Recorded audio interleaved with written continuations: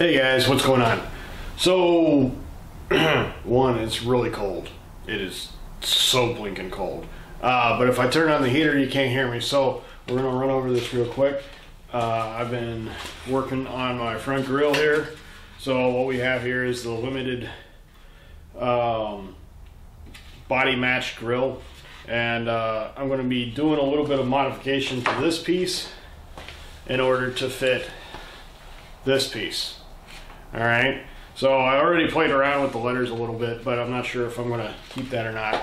So if you notice, I don't know if I can really show this off too much, but if you see, one's taller than the other. All right, and so you have to do a little bit of work to make the center portion on this fit into that grill. So this is what we're going to do. All right, so when you're cutting everything out, everything inside here of course has to get cut out. That's for the support and everything like that. Now what I'm doing that's a little bit different, because I have an armored bumper on the front of my truck, is I'm going to be keeping the portion that fits that would be too tall for the other one, because I have that Northwest Trail. I have the front grill. Basically, it's an open top grill, so there's a lot of space down below. I like to kind of fill it up, maybe make it look a little bit better, and just see if I can pull it off. So what we're going to be needing for this project: some short hair Bondo hardener to go with that. All right, and then you need your handy dandy Dremel of 10,000 different brands, whichever one works for you is great. And then we're going to need well, I got the cheapo cutting kit because it's only plastic, so we're not doing anything really fancy, but we're going to be cutting it all out, and then we're going to be epoxying it back in. And I'm looking for my epoxy. And my epoxy. Huh. Where is my epoxy? Anyway, so the epoxy is plastic specific. JB Weld makes it. I like their stuff. So that's what we'll be using on that. And I think we're good here. Let's get to cutting.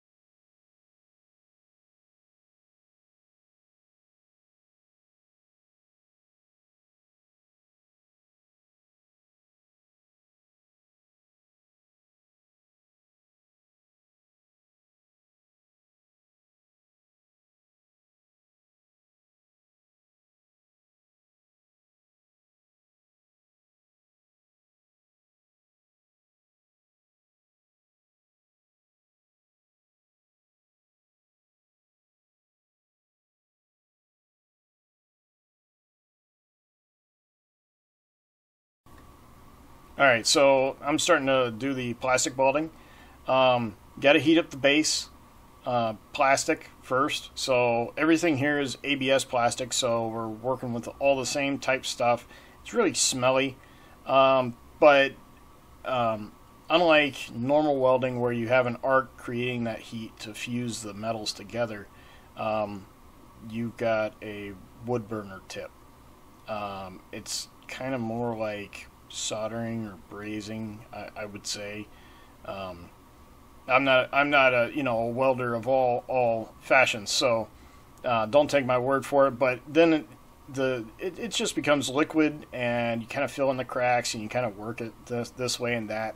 But you want to make sure that you keep your base heated, and you move slow. Just let the heater work, and you'd be amazed at how clean you can actually make this.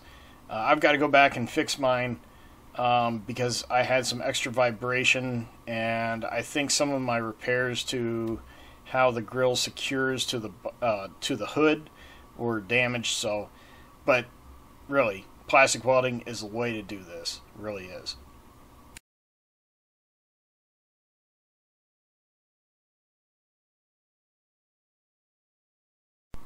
So I'm gonna cut this one off here at kind of the 15-minute mark. Thanks for watching. I'm trying to get caught up on all the videos that I need to. So thanks for watching. Appreciate it.